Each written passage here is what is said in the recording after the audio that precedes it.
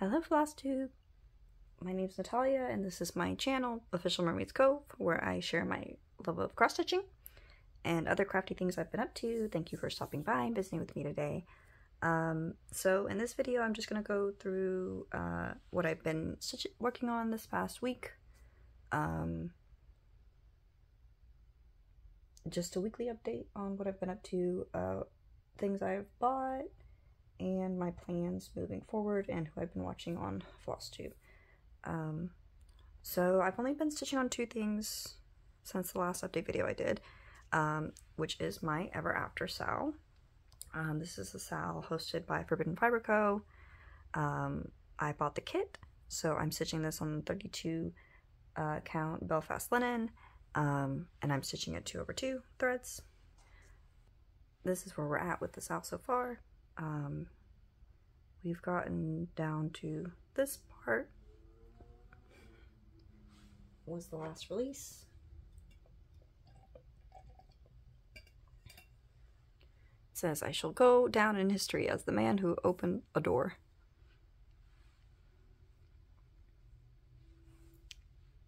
But yeah, we're getting really close to the end. I love this fabric. I love how all this has been stitching up. I've watched the movie a couple of times as I've been working on it, and I've really enjoyed myself. This is the first Sal I've done through Forbidden Fiber Co, so I'll have to keep an eye out for if they do another one that piques my interest. So we have 3 parts left. They do weekly releases, so we'll be getting another part tomorrow, which I think is going to be this area, this part, and then this will be the last part. I'm really interested to see what they leave for this section. But yep, keeping up with that. That's typically the project I take to work and stitch on during my lunch break. Okay, and then the last thing that I worked on for the majority of this week, and you might have seen it already if you follow me on Instagram, which if you want to see daily updates, I try to post something once a day on there, is my Nora Corbett. This is Lady Catt by Nora Corbett. I did a skin conversion on her, but I used the call for beads. There's a couple things about this pattern. The beads that they called for, they ask you to get 2 packages of the 62048. I only ended up using 1, but it was pretty close, so I could understand why they asked you to get a second one. And then, you know, there's only a little bit of the red and a little bit of the orange that you use, so if you wanted to set those out. But you do use quite a bit of this like creamy pink color, and the Magnifica is the 10052. They're pretty pink. And so I can try to bring you in. You see how many beads? She has over 800 beads, which is quite a bit, especially for a Nora Corbett pixie.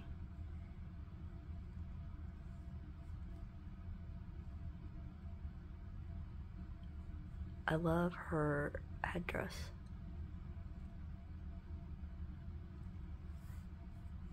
So you see, I ended up sewing fabric to the top and bottom of this. I've ended up figuring out where I went wrong.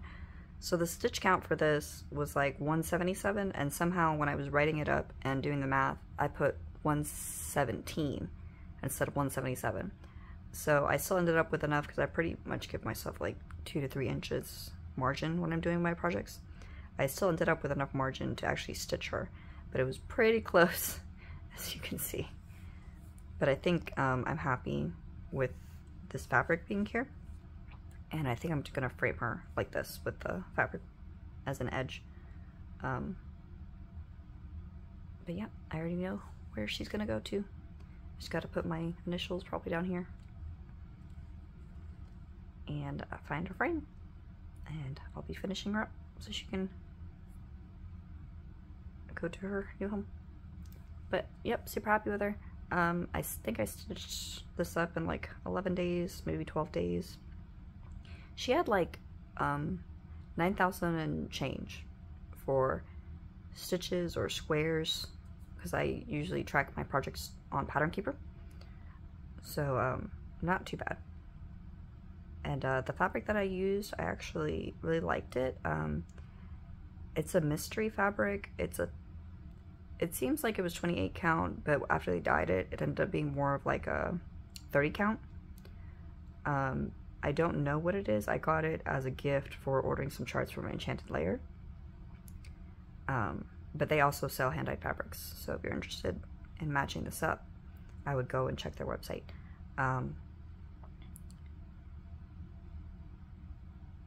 And I might be interested in buying some from them. It was pretty nice to work with. It's pretty like a substantial fabric, so I actually did end up stitching most of this in hand. And then of course I put it in this frame to beat it and back stitch it.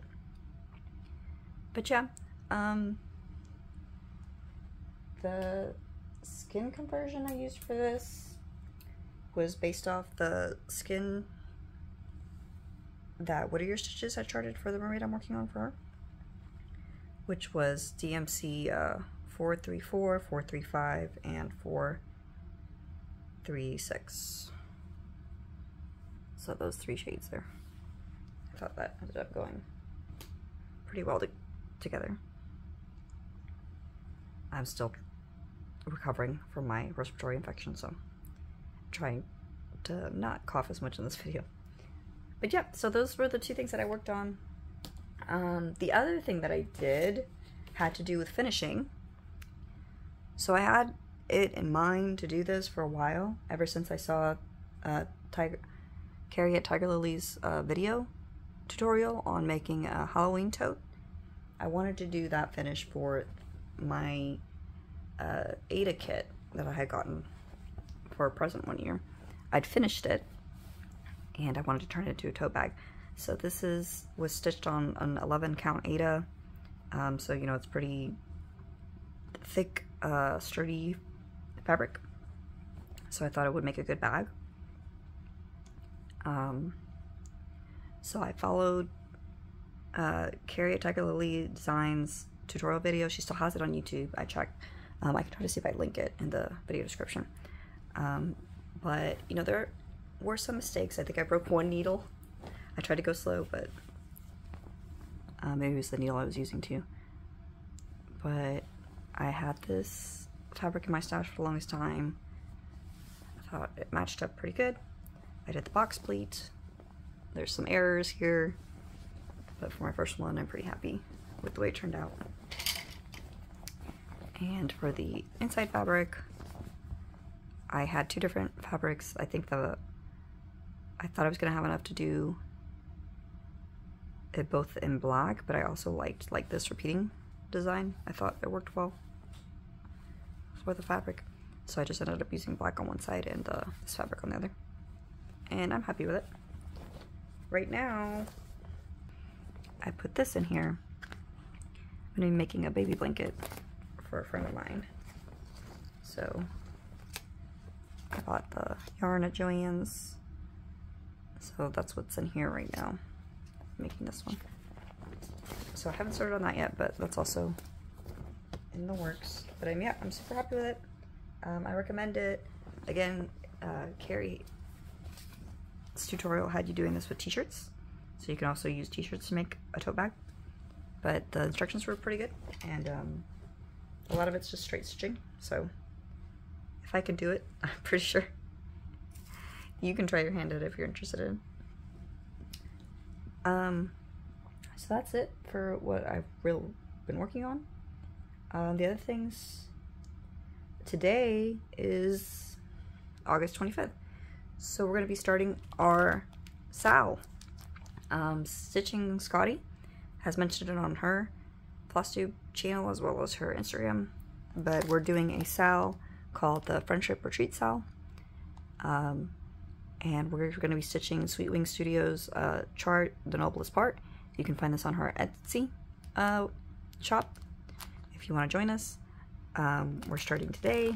I think we have a Zoom planned for my group. But if you want to start with us and post your progress, I'd be happy to have you and see you stitching on it as well.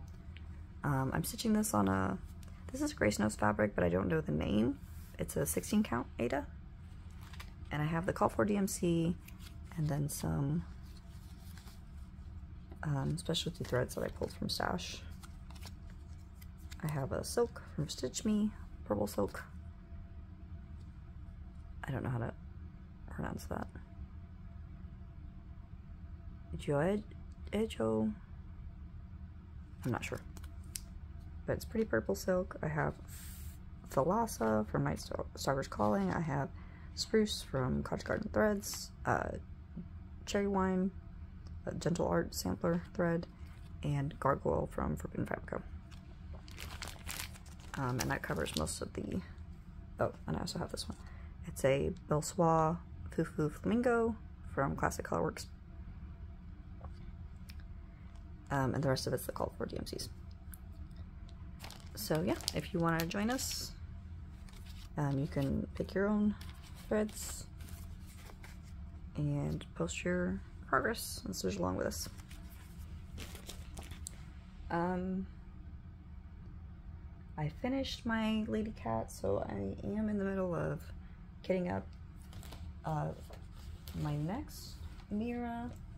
I have quite a few that I have like been matching fabrics to. I think I have a fabric for this one. I need to find it. It's a... Oh, I might have it next to me here.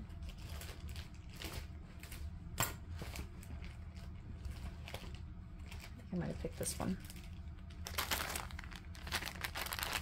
Picture This Plus Fathom, 28 count.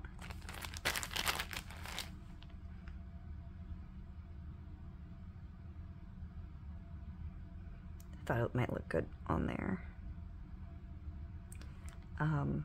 And I started getting the beads and stuff. I'm probably going to pull a lot of stuff from Stash for the most part. This Circle of Friends, I'm going to be stitching this for my dad. It's supposed to be me and my two sisters. So I'm not planning on starting it anytime soon because the other thing that I want to do is focus on finishing my Yin Yang Dragons. So this is a Yin Yang Dragons artwork by Jonas Joedicke. It's a Gecko Rouge kit.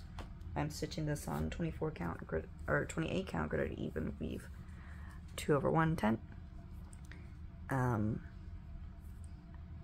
I have this at 62% complete, and I really want to finish it by the end of the year. I think there's like over 20,000 stitches left, so I really got to start putting some focused attention on this if I want to have it done. This is supposed to be an anniversary piece for me and my husband, so I do want to get it done by the end of the year.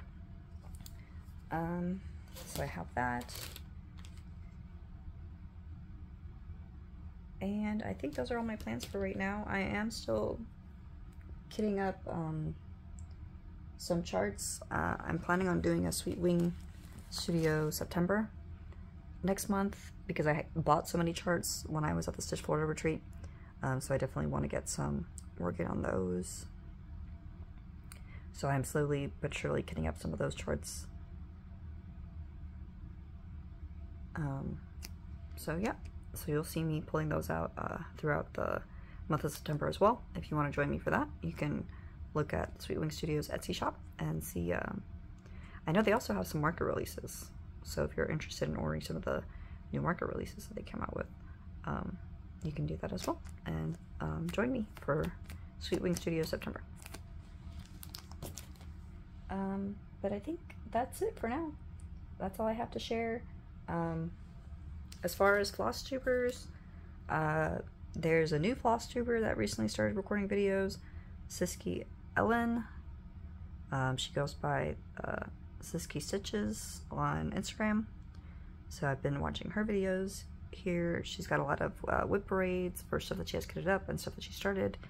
And she has the cutest little kitty cats. So if you're a cat person, you'll enjoy watching and seeing her pets. And all the beautiful things that she's working on, a lot of full coverage projects, a lot of beautiful things to see there. I watched the Crow Stitcher again. They've been talking about, I guess they have legacy pieces that they're working on. I'm intrigued by that. I know I have quite a few full coverage pieces that I'm interested in, and I have one that I've had I don't know, I think I bought the chart like 2018? No, it's gotta be longer. I don't know how long ago. I had this, the first Heaven and Earth chart that I ever bought was the Selena Fennec chart, and I have not started it. I'm pretty sure I had kitted up at one point as far as all the floss and the fabric, but I just never, I think I was intimidated.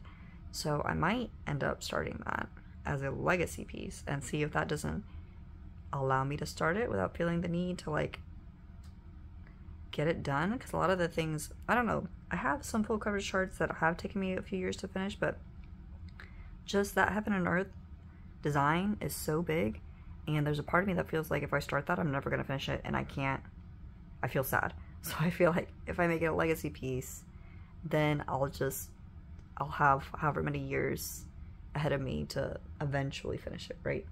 But it is something that I still want to stitch. It's a mermaid, of course. So the thought of having legacy pieces is really intriguing. So I've been watching their channel, and they shared some of the projects that they have under that category in their last video. So please go check them out.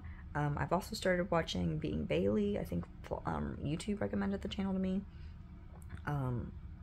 Lots of interesting projects, and I think they also had full coverage projects too, which I always enjoy seeing people working on those over time. Cross Stitch the Globe, they've also been putting out videos recently. I think they did a flip through of some of the like a Halloween stitch book, and they've also talked about, or they've gone through some whip parades of some of the things that they've been working on here lately, or at least it seems like a whip parade. They've been working on a lot of different projects here lately, and getting ready for the Murder House sale that they're putting on. So go check them out. Nicola, Simply a Stitcher, she's been sharing her progress on her whips, and you know, she's getting all of her stuff together to start a lot of the Gecko Rouge kits that she's planning on starting for, I think it's at the end of the year, for next year. So definitely, again, I love watching full coverage projects, and Gecko Rouge has some of the best charting that I've stitched up.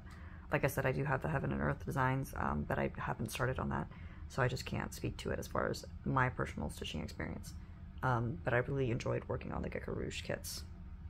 And I have stitched on quite a few different kits, you know, the Dimensions kits, I've done Design Works, I've done Busilla, and I just really like the way that the Gecko Rouge kit that I've completed, the owl one that I did, stitched up beautifully, and I like how my other projects that I've bought from them have stitched up. So I'm really looking forward to seeing her start all of her kits and seeing how they progress.